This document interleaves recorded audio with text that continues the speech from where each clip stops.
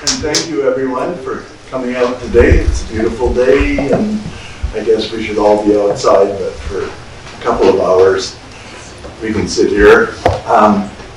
Just on a note, I joined the club exactly 50 years ago this month. May of 1970. So before I start, I just want to introduce a few people. We've got a few people who played a big role in the club 50 years ago. Bruce and Margaret Fraser, Ted Mills, Will Twelker, Lloyd Gallagher, and Ron and Ed Matthews. So please welcome the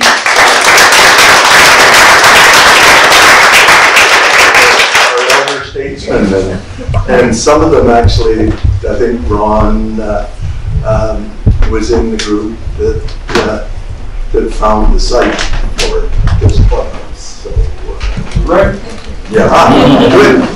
Okay, so this is the old clubhouse. It was up on Sulphur Mountain, that road, along the road up to where the gondola and the Upper Hot Springs are. The club was formed in 1906, and actually the next year at the camp in Paradise Valley, they decided to build a clubhouse already. Like, they just got going really quick. The clubhouse was built, I think it was the winter of 1908, 1909, because it opened on July 1st, 1909. And it was built for about $8,000. $6,000 came from the members, approximately. And they all chipped in, $25, $50, $100, and they got what was called a debenture, which meant they were going to be paid back their money with a little bit of interest, but most of them never cashed in the debenture. They ended up just giving the club the money. Another $2,000 came from the dealer, who was one of the founders of the club, and I've actually seen the document. He gave $2,000 to building the clubhouse, and he took out a mortgage. So I've seen the mortgage document, but whether he ever collected on it, I haven't run across that. So about $8,000 to build this beautiful looking building. But to describe it, it's easier to say what it did not have than to say what it did have. So it did not have a proper foundation. It had no insulation. It had no electricity, no wiring. It had no running water. It had no heat except 2 fireplaces, as far as I know. Yeah, it had no indoor toilets, no running water. But it was a beautiful building, and it was beautiful inside, with a big library upstairs and a huge fireplace on the main floor. And people, the members loved the clubhouse. It was a big hit right from the beginning. People actually ate in the early days in the dining tent, a big dining tent, and they slept in what were called tent cabins, so a combination of canvas and wood. And you know, there were a lot of them. It was a busy, it's about a 2.5 acre site that they had. And they had, well, the tent cabins were replaced in 28, 29 with wooden cabins, wooden sleeping cabins that had little airtight heating stoves in them. And actually, I should have brought it today, I didn't. I've got a survey drawing of the site. There are 25 different structures on the property, all identified. I think it was done by Wheeler, his survey drawing. But anyways, there were about a dozen main sleeping tents, staff quarters, all that sort of stuff. So a big place. It was very popular, very successful. Had troubles, of course, during the war. It was shut down in 1943. During the war, all of that shut down. Started having troubles with a shifting foundation. So by maybe the 40s, they were starting to have problems. They were looking at having to fix it up. Well, that just carried on through the 50s and into the 60s. And they didn't know quite what to do with it. They would like to have fixed it up, but it didn't even have a proper foundation. It had no proper insulation. It was never proper for winter. So they didn't know quite what to do. They got Philippe de la Salle, the architect, to draw designs for a new structure that would hold about 100 people. It had a budget of about $200,000. And Ted, you were on the board at that time. It was presented to Parks, and Parks just said a flat out no. The reason is that area up there was not zoned for accommodation, I think. And so the Alpine Club was turned down, so they couldn't build a new building.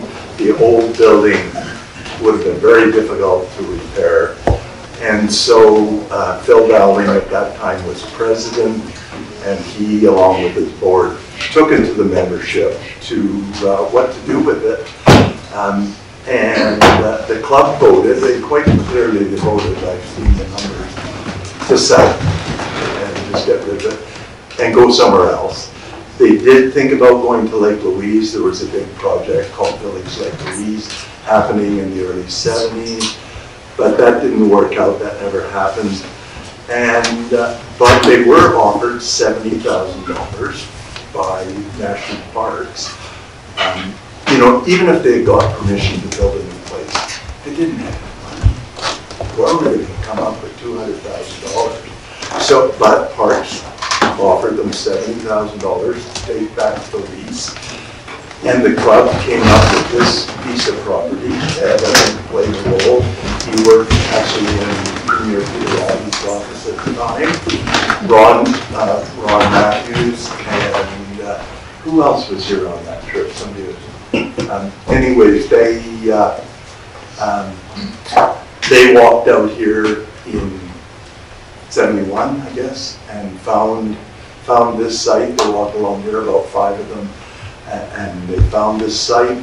The province gave the site, as far as I can tell. Like, there was no cash payment. And so they got this beautiful piece of land, and they decided to build a clubhouse here, which they did. They went to Philippe and asked him to design a nice building. Philippe, of course, French, grand ideas, larger than life person, and he came up with this grand design for a clubhouse right here and presented it to the club, but it was just too grand and too expensive. The club couldn't afford it. And Dave Fisher, who was president of the club at the time, said to Philippe, he said, can you scale it down a little bit, something a little more modest? But Philippe, he liked his grand designs, and he said, no, I can't do it. So it was really Dave Fisher, through he was in Toronto, and he worked for a big engineering company called Procter and Redford, and they actually designed and supervised the construction. As far as I can tell from the documents I've read, an architectural assistant by the name of George Singleton actually drew up the plans. His name comes up, although it doesn't exactly say that, but I think he was the guy. Drew up the plans. A guy by the name of Franz Doff, who was Hans Moser's great buddy back in Austria. Franz Doff was the contractor, and he built the place. And it was all overseen by club members, 4 of them, who were all senior engineers. So there was Phil Dowling, Don Forrest, who was an electrical engineer, Mike Simpson, and Dave Fisher, and they were all very senior engineers, and they were the committee that oversaw it. Franz built it, and in the summer of 1972, they had $70,000 from Parks. They raised another $40,000, and the total cost was $110,000. And then it opened the next spring, I think exactly 50 years ago, in the spring of 1972. There were a few people who acted as custodians briefly. Jan and Toby Burks with Jordy, their son Jordy, I think were here briefly. But then pretty quickly a guy by the name of Dennis took over, and he was custodian for almost 10 years, up to 1984. Dennis was a bachelor, a bit gruff, not the most sort of welcoming guy, and of course that's what you want for the custodian and the host. And over the years he tended to treat the place as his own. A story I think I got from Mike Mortimer is the Calgary section was up here having a party one night, and Dennis called the police. I think Mike told me that story. But anyways, and the clubhouse just never really caught on financially. It lost money, and I think it was 83 or 84 the clubhouse lost $8,000 that year. It was a real drain. The club board had voted to sell the clubhouse, just get rid of it. It was a drain of money. And Peter Furman took over as president and in 84, and he wasn't having any of that. And a guy by the name of Jim Murphy took over as the head of the clubhouse committee, and he wasn't having any of that. And he said, give us a year and we'll turn it around. And they fixed it up. They did a lot of work, landscaping, advertising, and they hired a new custodian. Dennis was let go, and they hired Danny Barrell and his wife Mel Cook.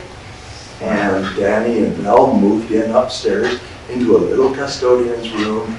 They had their daughter, Jasmine.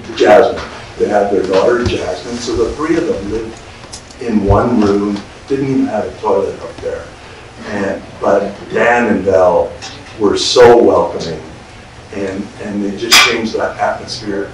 And you know, pretty quickly the place started to make money, and they did turn it around, and it wasn't sold. And then of course in '88 they rented the clubhouse out to the Olympics. They got $70,000 for a month's rent, and that's the start of the endowment fund. And then the next big change was 92, 93, and they moved the offices in here. The offices had been in Banff, in the Dave White block on Banff Avenue, but they were just too small, and they were old and didn't work very well. And they moved the offices out here, and they've been here ever since. The clubhouse has survived. Of course, it probably took a big boost when it became part of Hostling International. And now it's a busy little place. The office has been here for 30 years. Think of all the money that the club has saved in rent. For 20 people and all that maintenance team, it's been a big savings for the club, and it's worked, and here we are. So that's a little history of our clubhouse. Yeah.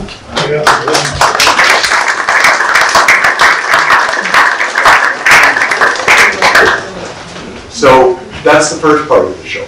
Second part of the show they asked me to do was my experience with the Alpine Club, because it's my 50th anniversary. So I put together actually a little slideshow.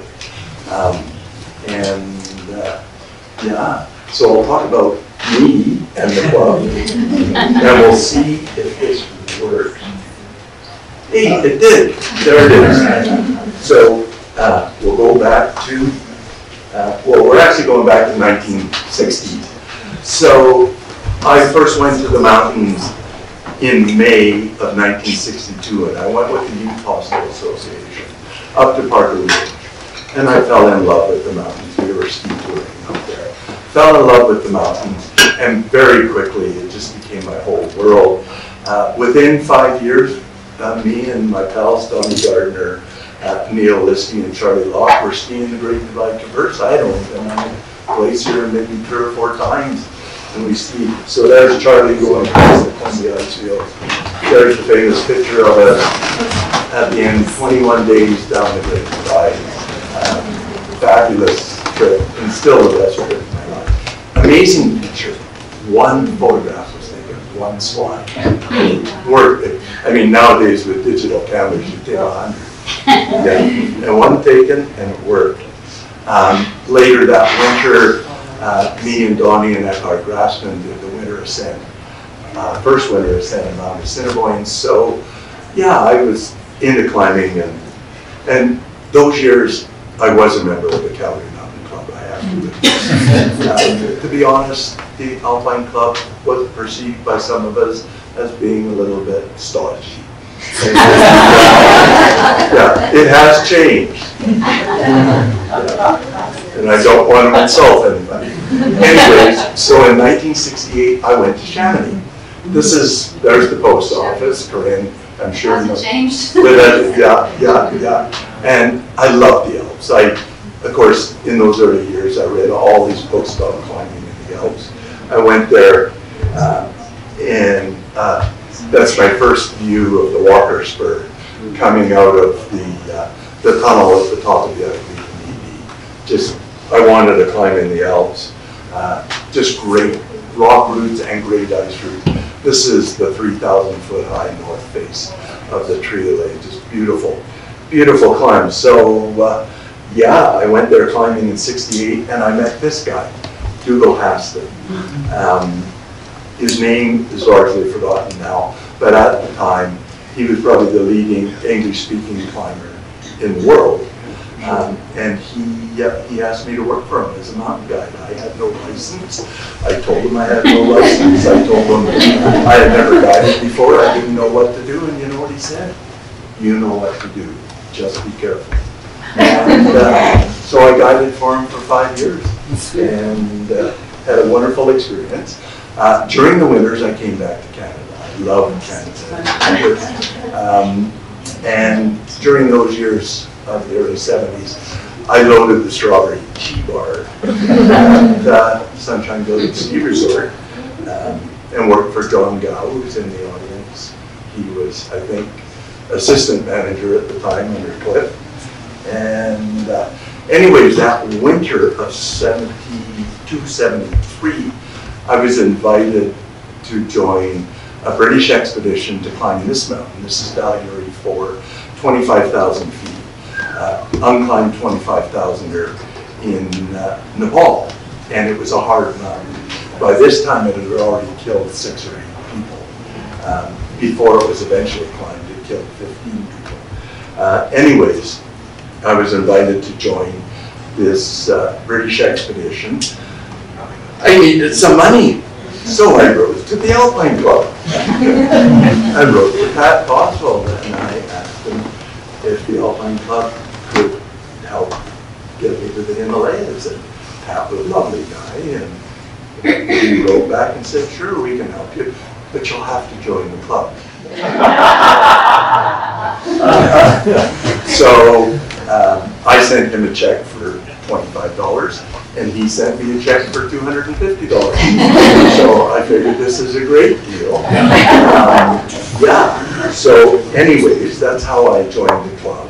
And then that year, 73, was a big year for me. So in the spring, I teamed up with Donnie Gardner on the left, Dave Smith and Ron Robinson, and we skied the Rogers Pass to Bugaboo Ski Traverse. It had been done before in 1958. Hardly anybody knew about it, but we skied it, had a great adventure.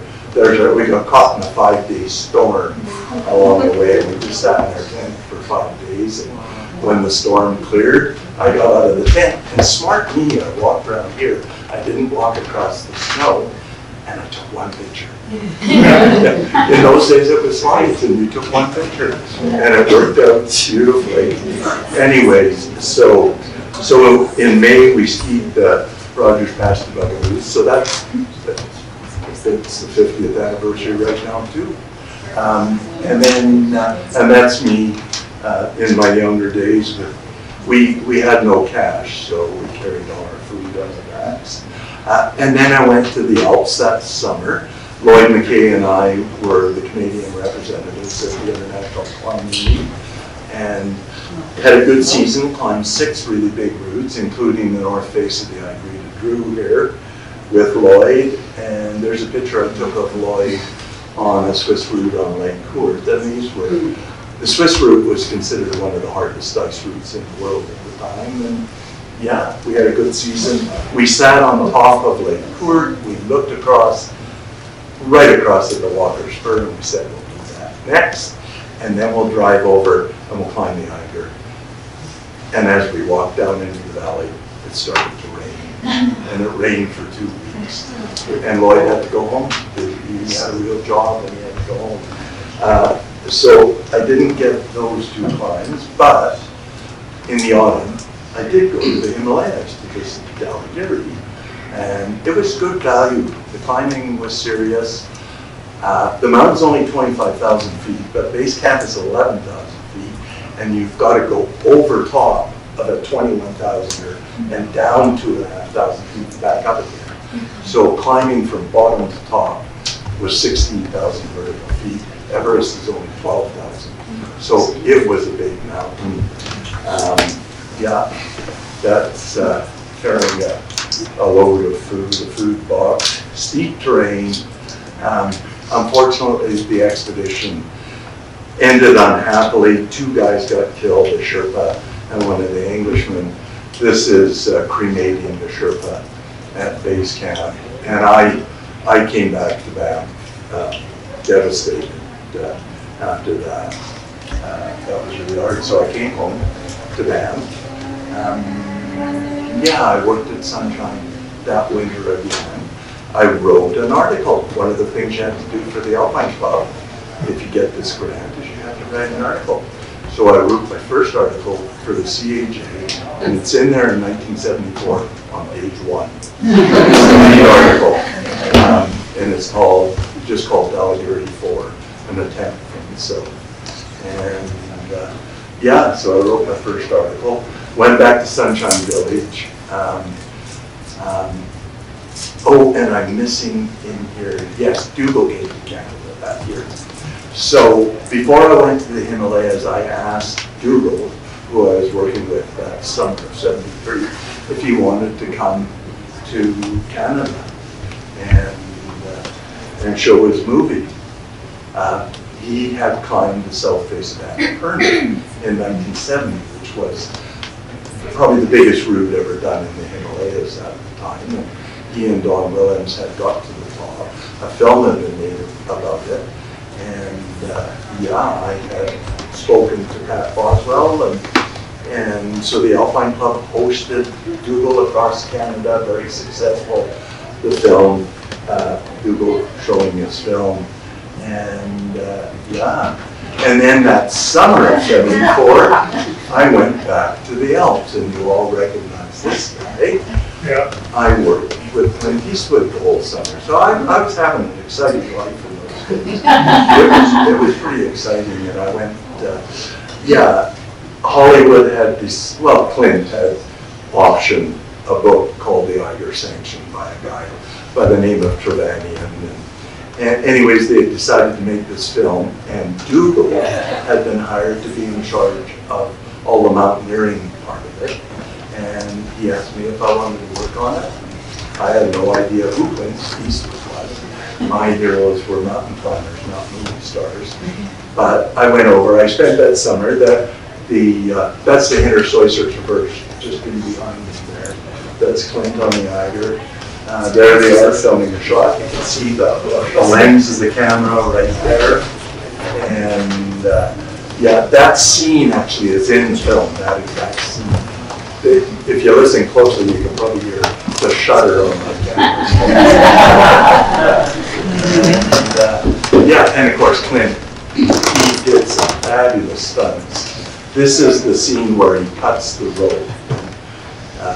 Yeah, I used to do slideshows on the Eiger Sanction. It was a fabulous story. So anyways, yeah, I spent that summer of '74 there, and then I came back to Banff, and I gave a slideshow for the Alpine Club right here in this room in 1974. The clubhouse had just opened, and I gave a slideshow on filming the Irish in 74. And then later that winter, so in the autumn of 74, I gave the intersection show, and then in the winter of 75, this guy came over. This is Kurt Greenberg. So Ron, you were in Calgary, you were chair of the Calgary section at the time, and you asked me to invite somebody else because Google had been so successful. You asked me to invite somebody else to do a lecture tour, and I had just read Kurt's fabulous book, Summits and Secrets. So yeah, so I invited Kurt, and he came over. Ed remembers that all very well. And, yeah, Kurt fell in love with the Rockies, and we all got to know him very well. So 75 in the winter, Kurt was here, and I actually got involved with the Alpine Club. I joined the executive of the band section. It was called the band section in those series. It was just 2-3 years old, and that was the winter that we came up with the idea for the Mountain Film Festival. There was Evelyn, John and Matt, Patsy Murphy, and Betty Ware, I think, and me in the room. I think that we were the executive of the band section, and we were brainstorming about what we might do to promote mountaineering. And somebody, John and Matt, or possibly myself, we suggested, why don't we have a film festival? We've got the band center, the town is quiet in the autumn. So anyways, the idea came up. I didn't have anything to do with it. John and Matt and Patsy and Ed ran with the idea. And it was, to a large extent, I think, an Alpine Club undertaking for a while. I think that was very involved. I actually had the worst summer of my life in 1975. Some of you will remember that. I got very sick. I ended up in the hospital for 2 months. And I moved back to Calgary when I came out of the hospital. And I left that. Yeah, it was a terrible time for me. But I wasn't done with the mountains. So 1976, I skied the Northern Selkirk Ski Traverse with my pals. And then in 1978, I went up to the East Ridge Mount Logan with John Jones and Trevor Jones and Don Chandler, and we climbed that fabulous ridge there, 14,000 vertical feet from bottom to top. The ridge, we did it Alpine style. This is what it looked like. We started out with a pack like that on our back, and we just went to the top, 50 pounds on our back, and we just went straight to the top and straight down. Yeah, I wasn't done with mountains. I was going again, and then I did it again. You know, too much partying, too much alcohol. You know, it was the rock and roll sort of life. And yeah, and we were playing hard and climbing hard, and I ended up in the hospital again in 1979. And when I came out, I was shattered. And it took me almost 10 years to recover. I lived in this house in Southwest Calgary for the next 9 years until 1988, and got my strength back. I worked at the university teaching the biology labs, but I got my spirit back. And in 1988, I went up to this mountain with Ken Waller and Tim Fries. And this is the south face of MacArthur Peak, a subsidiary peak of Logan. And that face is 8,000 feet up. And the three of us climbed it in 5 days up and down. Sort of my last really great climb. It was a great climb. We had a great time. And it was very successful. And then in the autumn, I had my launch party. I was going back to the mountains. Calgary section 10. There we are, sitting around. And I made lots of friends. Have been my friends ever since. And there we are at the end, a week in the battle range. And then the next year I opened a camp in the Gold Range, and here we are on top of Thor at that camp. And I organized a bunch of courses for the Alpine Club. So I'd hire a guide for these. I put everything together, but I'd hire a guide to actually teach. Dave Smith is teaching crevasse rescue here. This is 1989, a course called the Complete Ski Mountaineer across the Loft Ice Field. And there we are at Walker Lodge.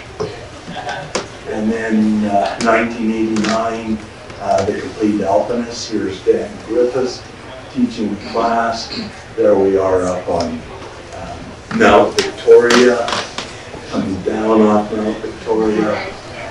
And there we are on Mount White, that's 1990. Yeah. And I met this young woman. She had just taken up mountaineering, Willa Harrison. And she came to one of those camps and fell in love with the mountains. And I started the youth camp. So we did 2 of them at the Wheeler Hut with young kids, teenagers. This is on the way up to Sapphire Hall, and there's the group. We had just climbed Mount Castor, and there we are back at the Wheeler Hut.